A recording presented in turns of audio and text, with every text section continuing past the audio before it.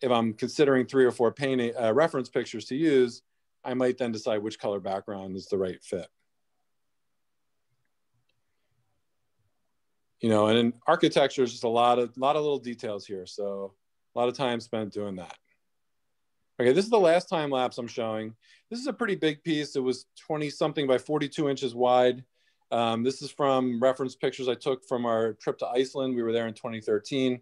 I've done several paintings from that trip based on my photographs afterwards. And they've always been really popular with my collectors and visitors to the gallery. It fits my sort of bleak but beautiful aesthetic. And that's kind of how I like to find landscapes a lot of the times. And of course, there were these beautiful mountains and glaciers and just endless views and black sand, and that, you know, never-ending sky was amazing. This piece is in a collection in DC. All right. Oh, I was wrong. There is one more. I'm sorry. This is another Souderton piece that I did that won an award this year at the Souderton Art Jam virtual show for the Fine Art Award. This one is one of our little side streets, 2nd Street. It's sold to a guy who grew up one street over about 50 years ago. And when he saw it, he nearly teared up thinking about his childhood, which was amazing to see. I don't think this time lapse goes all the way to the end, but it's you know, like sort of like driven on snowy streets with the ruts from the tires, and you can see where the cars have turned and all of that stuff. It was a real challenge in a good way, and I was really pleased with the way it turned out. Happy to get the award and sell it to someone who loved it so much.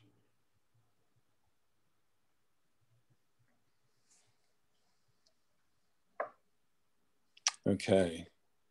Oh, we're back at the beginning with Heather. Okay.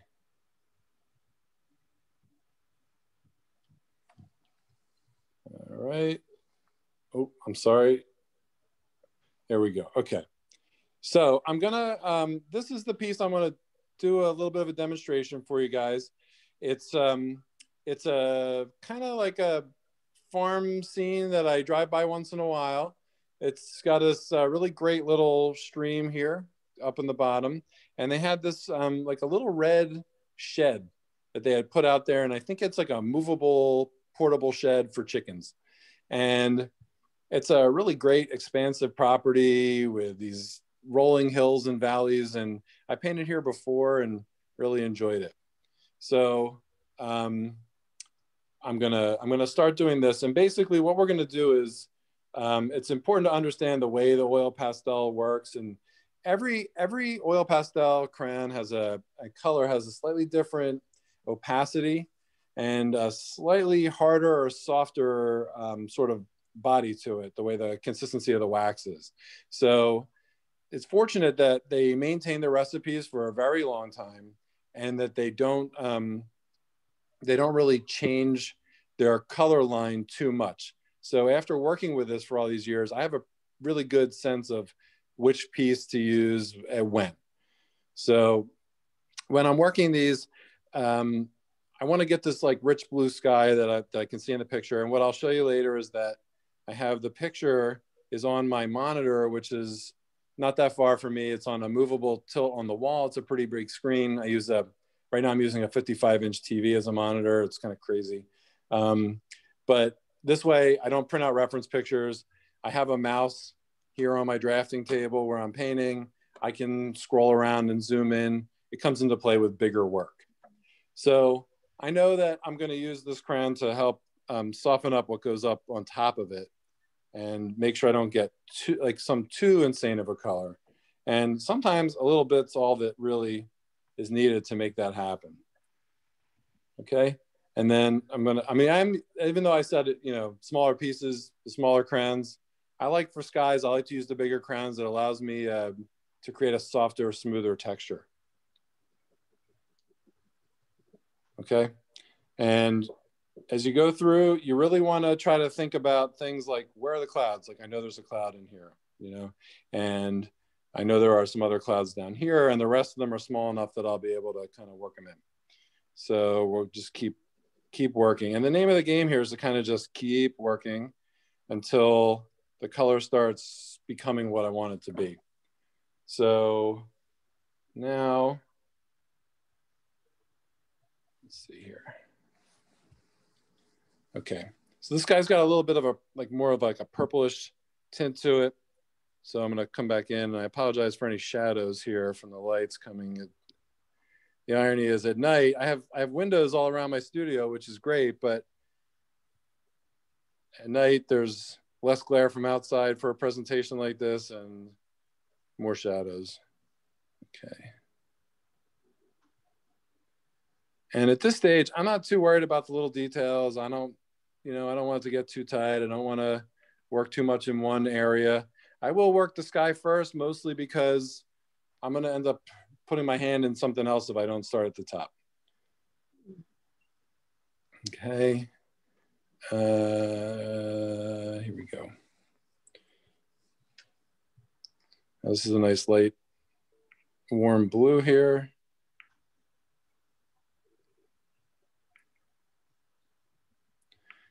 Now I want to start thinking about getting this color at the bottom blended up into what's going to happen at the top.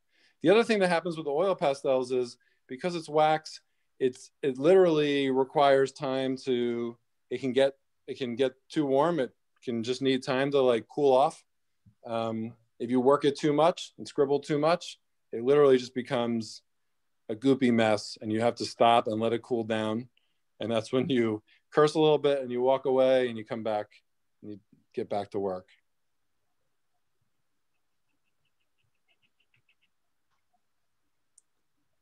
Okay, I try to stay in the lines around the edge, but again, I'm not too worried about it.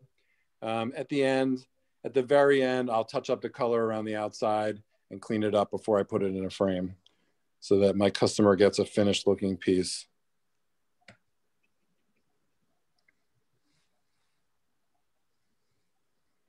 Okay. Now I'm using a little more pressure all the time. Each color, a little more pressure. Each time I do that, it's going to help blend the color on the surface and make this color just really feel on top. If you have questions during this, feel free to interrupt.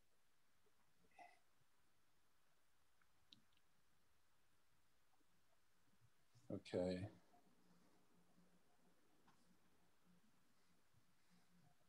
And sometimes I just spend time looking for the right color, which is almost unavoidable.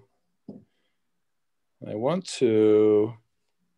like to do now is just introduce a little bit of white here, just a little bit to lighten up this section at the bottom. I know my hand's kind of in the way. White's a really potent color here, just like in a lot of other paints. And you really can't undo some of what happens here if you want to. And at this point, like at this part, I'm using very little pressure. It's almost like I'm not even pushing at all. Okay, and whether I'm using a whole stick or a part of a stick or a tiny little piece, I use every little piece of oil pastel. You'll see here all these little pieces. No oil pastel gets left behind.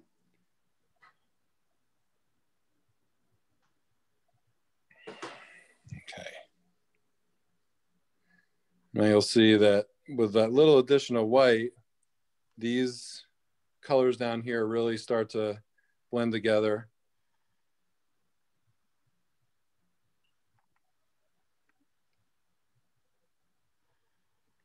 You may also see that one color is able to pull another color through into another area. So you can kind of blend them together. But you can actually move color around too. Not as much as like a palette knife with oil paint, but you still can.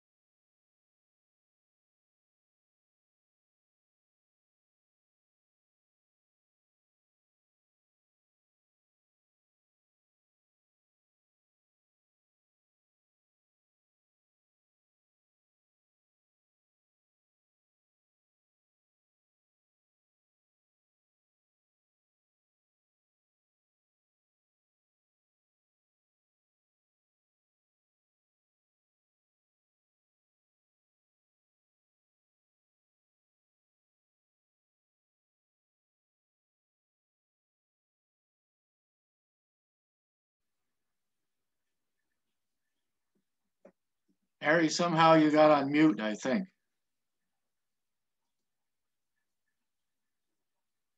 There we go. So thank you, Gary. So I've been Yeah, talking this whole time. I thought so. Yeah. So I'm sorry, everybody. I've been talking about the different colors and how this is working. I've been talking about how the oil pastel is, I think one interesting thing is that the oil pastel kind of does get warm, almost too hot when you work it. So a lot of scribbling, and it warms up, it loosens up, and it just becomes like a looser wax. So you really need to kind of work the whole surface. I need to be.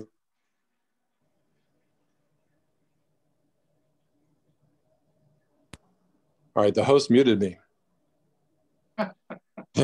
Thanks, Therese. And you'll see here, it's maybe a little hard to see because my hand's in the way, but the one oil pastel is able to sort of not just blend, but actually push color a little bit around. It's not the same as having a palette knife with like oil paint or acrylic paint, but you can essentially move color from one area to the other. It's a little tricky, and it has a lot to do with the sort of temperature of the material. So this is going to be one of my last passes on the sky with the white before I get to the clouds and things. So at this point, I could stop. I could leave it kind of rough, but I like it to be a little more even than this. So I'm going to come back with a sort of medium kind of a blue here. And they do have names for their colors, but they're on the wrapper on the oil pastels, and they tend to get worn off. So if anybody has questions about the colors, I'm going to give my email at the end. You're welcome to email me or stop by and ask me what you want. Okay, so now you see it starting to come together. The texture starts evening up. I'm able to work my way down from the top. I don't want my marks to be too even. Like I still want it to look like a person did it, you know, but I do want to even things out a little bit. And I want to fill in the voids from the, there's texture from like the brush from gessoing the panel. I'm sorry. Can I talk a little bit about my background to prime them? Yeah. So I like using MDF or Masonite. They're both, they're two different products. And if you're not familiar with them, they're basically considered a hardboard material, which is like a kind of like sawdust and glue all mixed together and formed into a sheet. And I like it because it's nice and smooth. It's pretty thin. It's lightweight, and it does the job. What I do is I cut the panels, I sand the edges, I gesso them with 2 to 3 coats of gesso on the edges and both sides, the front and back, because these products have weird adhesives and other kinds of things in them. And I like to think that these paintings will be around for a long time, and I don't want to do anything to hurt them. Once that's done, I mix up a sort of combination of like a roughish kind of gesso and color. So I always keep like spaghetti sauce jars and things like that around. I mix up a batch of color, and I'll use that for multiple panels and save it at the end for touching up. So that's kind of like, that's how it goes, and it ends up with a texture kind of like a really smooth sanded pastel paper. Here's a watch. You know, it has a kind of like a little bit of tooth to hold the pastel. You're welcome. And then of course I do my ink drawing and, you know, start painting after that. So okay, so this is getting to a point where I'm pretty happy with how this is. I've got this little really pale purple that's real soft here. I can do that with the knowledge that I'm going to come back with a real pale warm blue to offset it. I don't like messing with the color too much at this stage, but it needs to get where I want it to be. Okay, so now the white I'm just using to kind of blend it a little bit. Okay, and then we'll come back with this light color here again.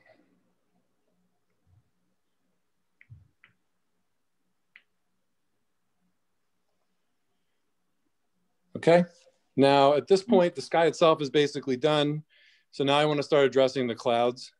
And I always leave little voids for the clouds because they don't really, the one pastel won't really cover the other one too much.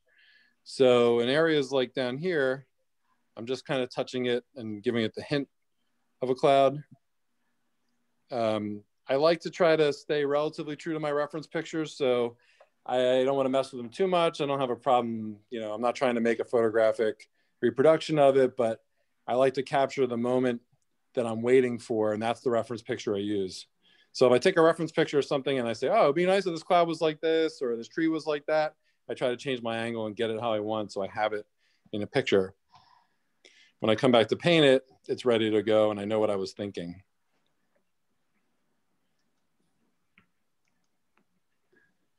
You know, and clouds are one of those things, like nobody knows what that cloud looked like. Could be anything.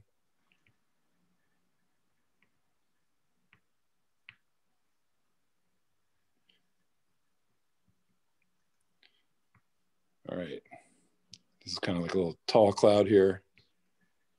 Now you may be able, I don't know if you can see it on here, but there are points in this process where I will end up pressing much harder and trying to leave a little bit of almost like a brush mark, a mark from the pastel to leave some texture.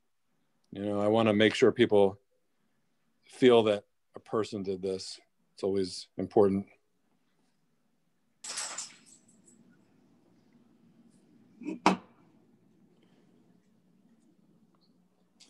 Let's see here. I don't have any series planned. The question is, do I have any series planned this year? I've done some series pieces. I had done a project called 365 Monsters that had me drawing a monster every day for a year.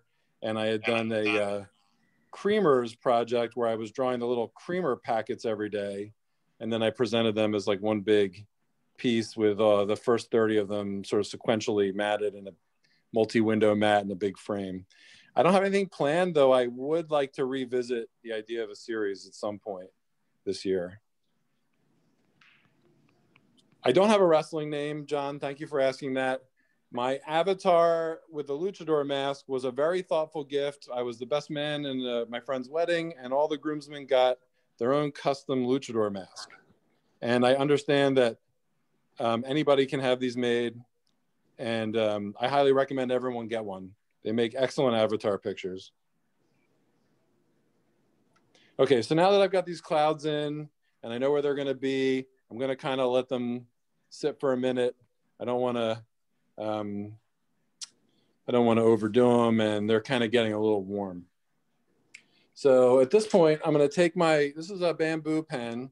I have used it. You see ink on both ends. I have used it to draw, but in this case, I'm using it to just scratch off the oil pastel that's in places where this black line is, because I need to be able to see it. So I know where my drawing is. And there we go.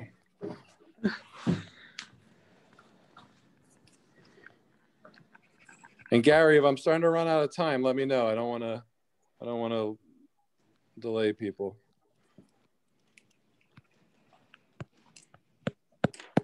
Okay, so I'd like to I'm going to put in a couple little shadows on the clouds. I think that always adds to the dimensionality a little bit.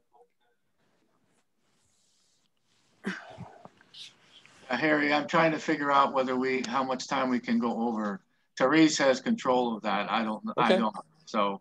Well, what time is it now, please? Well, you're up to about 56 minutes of presentation. Oh, so. Okay. Well, then how about a little bit more? A little bit more? Okay. So, and I apologize for going a little long. Okay, so now I want to add a little warmth to the clouds, little bit of color, just a touch.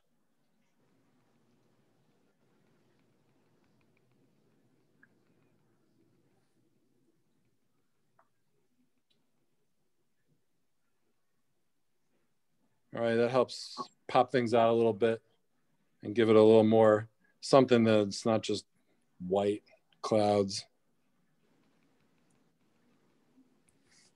Okay, and then we'll just add a couple little highlights here.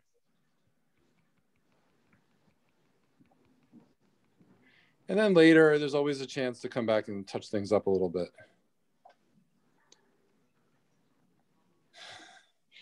Thank you, Lisa. I appreciate that. I don't know if everybody can see the chats, but Lisa told me to keep going. So I'll keep going for a little bit. All right, so what I'll do here is I'm gonna do this row of trees in the back, and then you guys can boot me out if you want. So one important thing is to go back to your color theory roots. You gotta understand that there's only like 3 or 4 green colors that I'm gonna use in this piece. So it's important to come back and set the background behind these trees with red and blues and other things that are gonna really make these trees pop. And they can be all kinds of wild colors. I mean, it can be pretty crazy. We'll do some orange on this one. It's all about, you know, which tree's in front of which and just trusting your instincts. And then there are a lot of different greens that could be used. For this one, like, you know, we're just keep it in a functional way. Now, I like, for my trees, I've been doing less and less detail. And I find that I don't really want a ton of detail. So I'm going to come back in here and add some texture in this hollow in this tree that I can see in the reference picture. And then, let's see, a little yellow. You literally had to tell on everything I do? Yes. Chicken wings, hot dogs, and bologna. Oh my God, this video won't come back on, right? Like the guy can't hear me singing. Love your song. That's a beautiful song. Oh, okay. You hear me? I can hear you. I hear you. Please mute yourself. Okay, but sometime you can come to my studio and sing while I paint, because that was beautiful. Okay. And this is how it goes with the trees, and it carries on with mixing the color. I'm thinking at this point it pays to stop. I'd like to take you for a whirlwind tour of my studio and the gallery and give you a couple minutes to answer questions, and then not take up all of your night. Does that sound good? Yep. All right, good. All right, let me just get this. Sorry about the shaking. I get my phone out of this mount here. Okay. All right, so I'm gonna step back here. So this is my drafting table. I do most of my work at a drafting table. I have worked at an easel, but it gets kind of shaky. You're really pushing pretty hard at times, or I am. Here's a lot of oil pastels. That's kind of how they end up looking after a little bit. And my iPad, which I used for working on reference images and portraits. So this is a little, I'm gonna take on a little spin here through my studio. I'm sorry, it's a little dark in here on the Zoom. There's a couple of pieces that are waiting to get painted. And then more work. The sycamore was in my presentation. That's the oil painting in the frame. Okay, this is where I paint oil paint. Over here, I have a couple of easels and all my paint and drawers over there. It's a little dark, but there's my fish tank. They keep me company. And there's my my desk with a monitor pointed towards the drafting table. It is a little crazy. I had a 42-inch TV. It was kind of big and insane, and then it broke, and I had a 55-inch TV, and I replaced it. And I don't recommend this to anybody. It's wacky, but it does serve a good purpose. Okay, so this is my studio, and it's really been a great place to paint. It's been a really nice change, like I said, from my basement, my little basement studio with the one prism window. Now from here, I'm going to take you into the gallery. So out that door, that's Exhibit B gallery, and my studio is attached to it. So this is the gallery, and if you've been here, then you've seen it, and if not, then this is your little tour of the gallery. We're in the main gallery. That dark door down there at the end is where people come in. The customers come in that door, and there's a little vestibule there that I have closed off right now. Right now, we're on the tail end of our winter group show. It's called Everyday Magic. It's a show that features, we have more than 75, I think there's something like 78 artists in the gallery.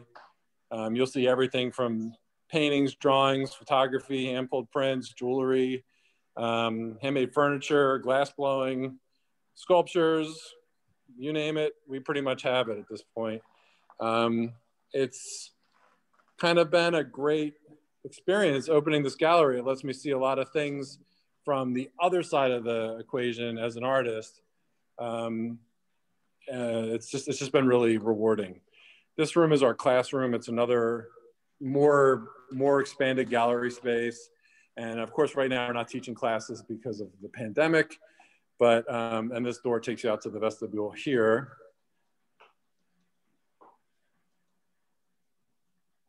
So this gives you a rough idea. I think there are a couple of artists on this call who are in the gallery right now. And the show's been good. You know, we've been, 2020 has been a weird year, but we've been working our butts off and really just making it work. And then there's our, that's where we check people out. There's our new Souderton shirt that we're excited to be offering now. So that's, let's see here. All right, so that's the Dime tour. You've seen the studio, you've seen the gallery, you've seen me make my hands messy. Are there any questions? Is there any questions about making art or selling art here? Thank you, Lisa. I appreciate that. I just want to apologize for singing while you were talking. I'm sorry. Listen, I enjoyed it. Whoever you are, I enjoyed it. I'm here with my granddaughter. I'm sorry. Okay. Thank you. It was very interesting. You're welcome. I'm glad you liked it. Harry, thanks, would you characterize the way you use the pastels like the same way we do oils, like thick over thin or fat over lean? Yeah, that's a pretty good way to put it. I mean, you really do have to start. It's a less is more. So you really have to start from. Thank you, Joanne.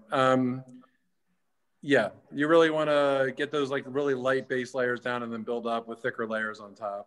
And now that's my technique, you know, like whatever the next person does, I don't know. There are other artists working in oil pastel in other ways, but for me, that's worked out. That's the way art is, right? We do whatever you want, whatever floats your boat. It's a weird, wild world, and it's up to you. And then, you know, technically you can take a palette knife and scrape some of that off. All right, I missed that chat from Laura. It said, did you ever paint with oil? And then I couldn't see the rest. Oh. Let me see if I can. With plein air painting. Have you ever? Oh yeah. So I have done plein air painting. I draw all over the place. I do take the oil pastels out, but because of the softness of the wax, if it's too hot or too cold outside, it just really doesn't behave in a way that's gonna let me get the end result I want. Summer of 2019, I participated in a fundraiser. Our library had a play on like a dinner in white fundraiser. And I went out and I did a painting from a reference picture while I was there. It was like 87 degrees.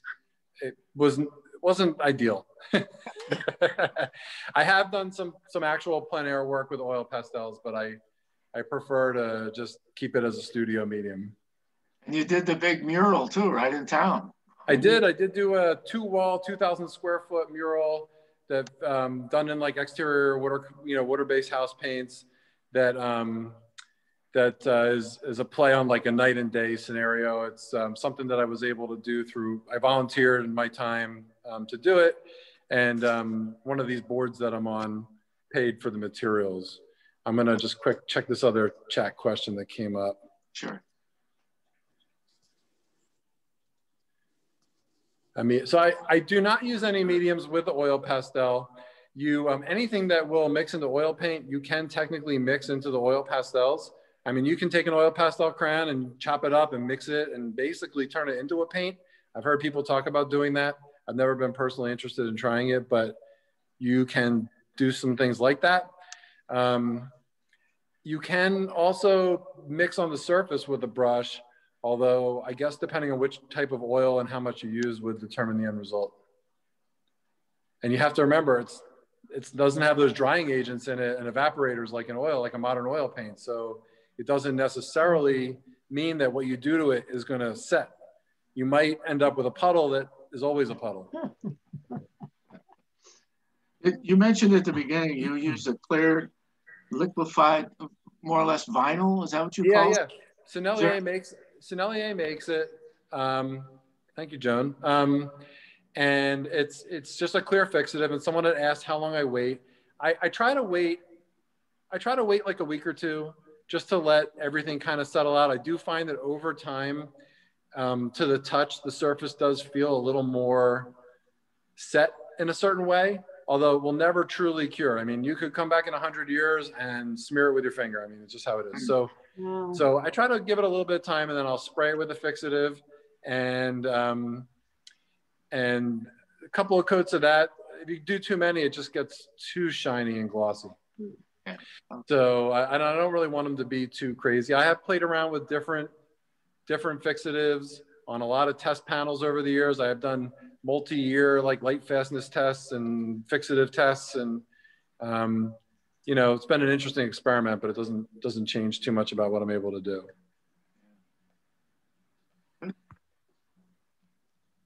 Let's see. Any other questions? Oh, how large have I worked? I want to say that Iceland piece, the 42-inch piece, is probably the biggest oil pastel I painted.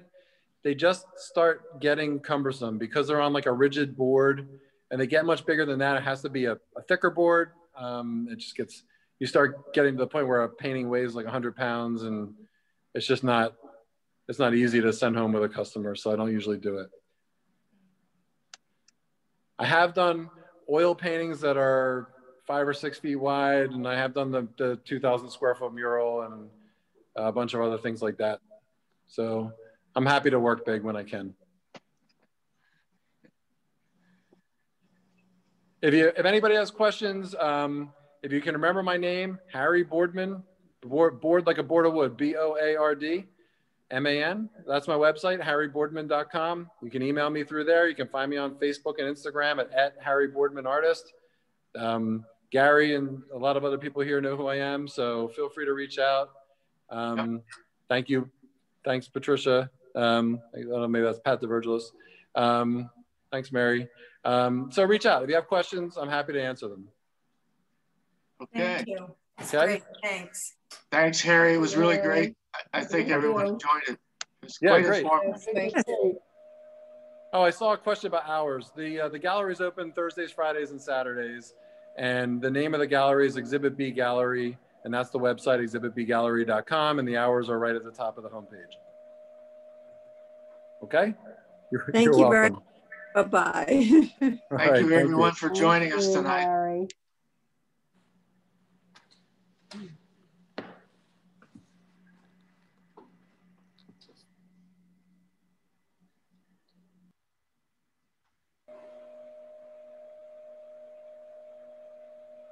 Okay, we're at 1 hour and 10 minutes. I think we're signing off.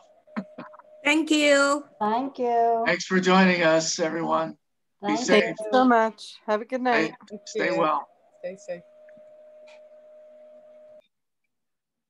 Thanks very much, Gary. Okay, Pat. And Harry, if he's still there. It was great.